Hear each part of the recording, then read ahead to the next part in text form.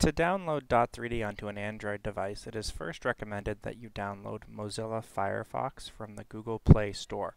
So we're searching for Firefox and pressing the button to install. This is recommended because if you download from another browser such as Google Chrome, we are sometimes seeing the file extension change during the download process.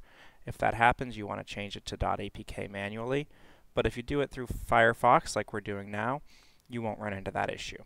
So from within Firefox, you want to navigate to .product3d.com/.3d download to access the latest version of Dot3D.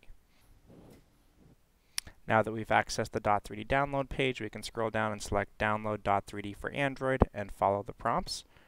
When you press download, it'll begin downloading onto your device. If you swipe down from the top of your screen, you can see the progress of the download. In this case, Dot3D 4.0.2. Once that finishes downloading, we want to open up our file management app, in this case called My Files on my Samsung tablet, and go to the Downloads folder. And then select the Dot3D, and it'll prompt you to allow installation from unknown sources, and then press Install. Once it finishes installing, you can press Open to open Dot3D on your device.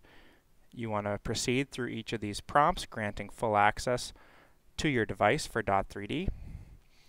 And then to activate, you will want to enter your license key, which is likely delivered to you via email. You can copy and paste it directly from that email on your tablet or phone into Dot3D. Then press Use this key and accept any remaining prompts to grant full access to Dot3D.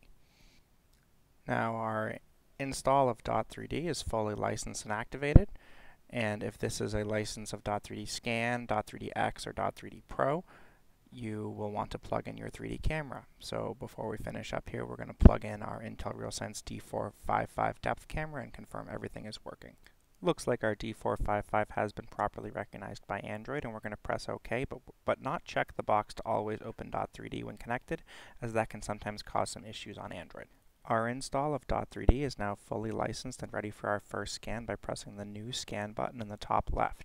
If you also have a calibration file you need to load for your particular camera, typically the DPI-10, DPI-10SR, or D455, you'll want to load that file or multiple calibration files into your calibrations folder, again via your file management app such as My Files. The location to place that calibration file is inside the Dot3D folder, and in there is a folder called Calibrations. Once you've added all of your calibration files into that folder, they should automatically load every time that camera is plugged in. If you want to confirm that manually, you can also go to the Settings tab in Dot3D, navigate to Sensors and Cameras, and select the button to Scan Calibration Folder.